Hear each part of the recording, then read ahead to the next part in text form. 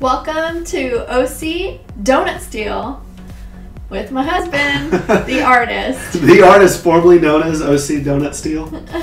Okay. I'm starting to think that the name OC Donut Steal is too complicated to explain to people. When I tell them about the channel, I have to give them the spelling. It's like kind of a bad play on words. Yeah. But we'll see how it goes. We might stick with it, might not. We might. Yeah. So what are you up to today? I am watching you draw. Oh, look at this. So it looks like we're drawing some Strange. Yeah, Doctor Strange today. This is another part of the page that had Thanos on it. You can see that in the right. And we just did a video of that. Yeah, we just talked about that one. Yeah. You can't see it at home, but for your benefit, Alana, there is the finished piece. Oh. You can see it. So what are your thoughts on Doctor Strange, if any? Doctor Strange, I like him. You know, it's one of those bad guys gone good, much like Tony Stark, which it's funny that they don't really get along. It was confusing to me at first when you said bad guy gone good. I was like, bad guy? He was a surgeon. Yeah, but he was like a pompous surgeon that was really just in it for himself. Yeah, He didn't take all the cases that he should have. He took the ones that would make him look good. Right. So, or he wouldn't do surgeries if he thought he would fail. Right? Was that part of it? Right. Or if he didn't make a lot of money off of it. Oh, okay. The money thing for sure. That was very clear to me. Yeah. But that movie, Doctor Strange, I've never been like a huge Doctor Strange fan as a comic fan. I always thought it was kind of a dull character. Why, you don't like them when they're like... Oh, no, I like that. I like it when it's like you have to do telekinesis or some other power, and like you can't do it unless you move your hands. Like Magneto can't control magnets unless he goes, ooh. And if the metal is really big, he has to go, two hands. So I really especially like powerful jewelry. So if there's some kind of like magical jewelry piece, I'm probably about it. Like, well, that brings us back to Doctor Strange. Yeah, and Wonder Woman's choo choo. Yeah, because this is my powerful jewelry right here. My seal, my commitment, my promise. But Doctor Strange, his powerful jewelry. Do you know what it's called? I forget. It's like the Time Stone or something. Yeah, it's the Time Stone in the movie, but in the comics, it's something different. It's not the Time Stone. They just call it the Eye of Agamotto. Oh, yeah, they called it the Eye of Agamotto in the movies too, I think.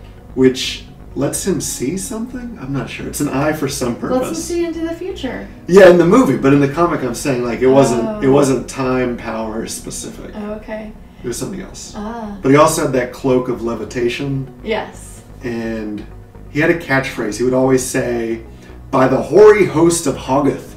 The hoary host? Yeah. Like with a W?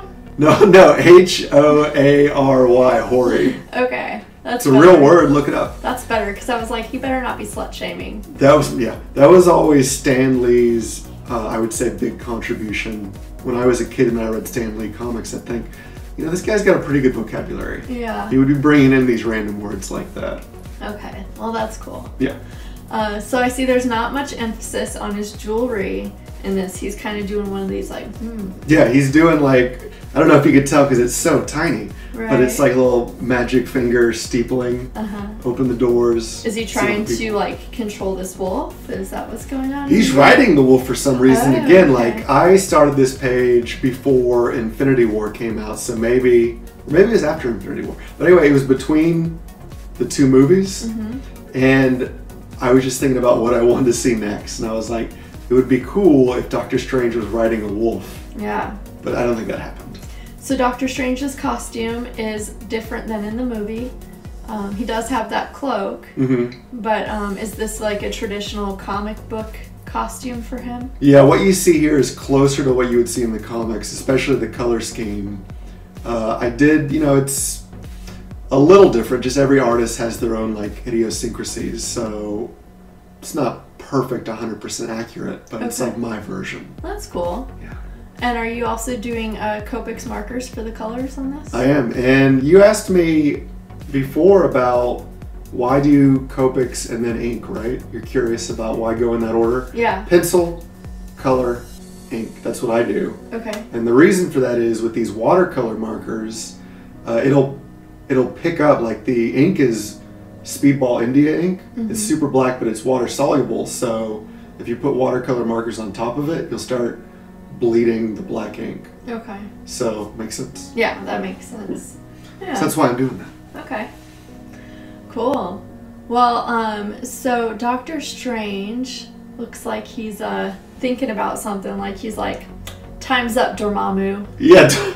You were asking me this earlier. Who was the bad guy in the Doctor Strange movie? Because I told you we're going to talk about Doctor Strange today. If you're willing, you come on the show and talk about Doctor Strange. And I'm really bad with names, so I have to ask ahead of time. Well, that bit was so good in the movie. Remember, he has to go and just like bargain ad infinitum. Over and over and over. Keeps repeating it. Dormammu, I've come to bargain. Yeah.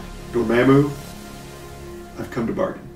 Is that what he said? Dormammu, I've come to bargain. Yeah. Well, he's very patient. Oh. You know. In Infinity War, I thought it was funny that he can't just like look in his future. He's got to be like. Yeah, he looked through however many millions of alternate futures, and there was only one that would bring him to the end game. Just one. Yeah. Although, I don't know. I mean, that's what they say, but there may have been other ways of doing it. Yeah, probably. Like, for instance, in my version, he shows up in the end game on a giant wolf. Okay. That's my thing. Another comment on technique here, something else, I forgot my train of thought. Another thing that I'm doing here is I actually did 3 clips of this today. I shot this in 4K on Akaso V50 Pro, and I had, because it stops recording on an exFAT file system or FAT32 file system at 4 gigabytes. At 4K, you only get like 8.5 minutes. So this is actually 3 clips of me drawing this earlier today that I stitched together and then doubled up the speed, which again, you prefer, right? Yeah. You think this looks better? I love watching faster speed drawing. But comment below if you're interested in me still putting up the raw footage, because I have those. I have that footage if you want to see just me drawing as slow as it takes. And again, let's keep in mind how labor-intensive comic art is, because this is like 1/6 of the page. It's not done, so we'll say it's probably closer to 1/12 of the page. And I did basically half the work today on camera, and that was about 25 minutes. So. But none of it is the like pencils. You've already got the pencils. You're just recording inking and colors. Yeah, so I'm saying, imagine the pencils took another 25 minutes, half an hour. Yeah. So that's like an hour, maybe an hour and a half for this panel times 6, maybe even 7. I mean, we're looking at a 7-8 hour job to get it completed. And spoiler alert, it's not completed.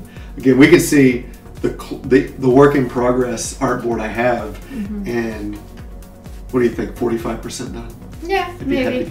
I mean, you don't have backgrounds on any of them, though. So. Yeah, no backgrounds, no background colors, no dialogue, no words. Yeah. So let's think, what would be the dialogue here? Thanos, I've come to bargain, and I've brought this wolf. Yeah.